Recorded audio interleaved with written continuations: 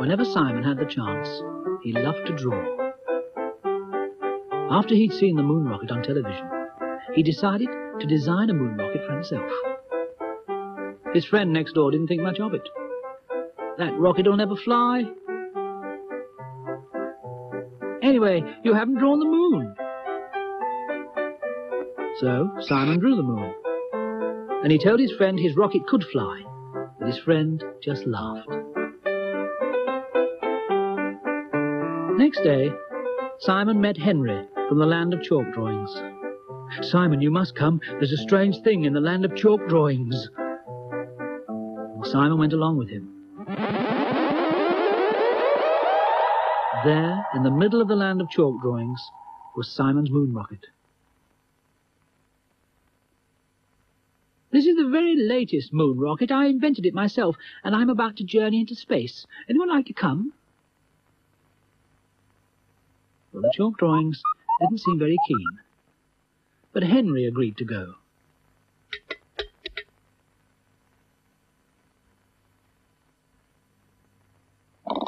Simon worked the controls.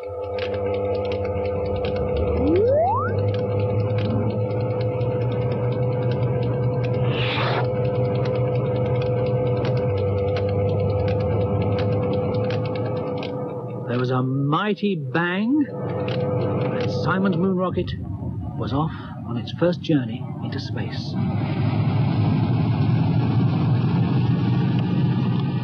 Up through the clouds they went until they approached the sun.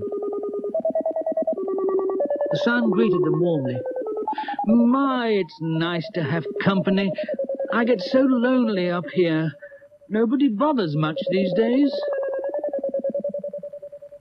Well, Simon would like to have stopped longer, but he had to leave. "Sorry, son, can't stop. I've got the whole universe to explore. We'll chat another time."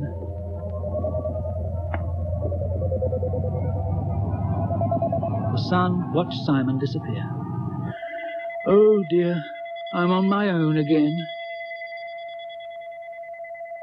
Well, the rocket flew on until it reached the moon. Simon brought it down for a perfect landing. When Simon and Henry looked out, they got a nasty shock.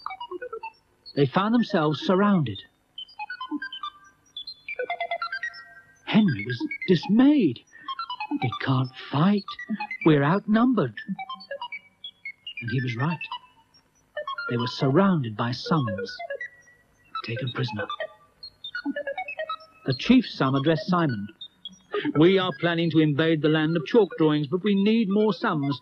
You must make them for us with these numbers." So Simon set to work making sums. And he had a clever idea. Instead of using the plus sign, he drew the takeaway sign instead. So the sum turned into nothing, just a naught. In fact, Simon turned all the sums into nothing until only the chief sum was left. Well, before the chief sum could stop them, Simon and Henry loaded all the noughts into the rocket. Now Simon took off. Up went the rocket and headed for home. Simon wondered what the chalk drawing people would say when they saw what he'd brought back from the moon. Simon smiled to himself. Perhaps they'd just say he'd brought nothing back, because that's exactly what he had brought. Lots and lots of nothing.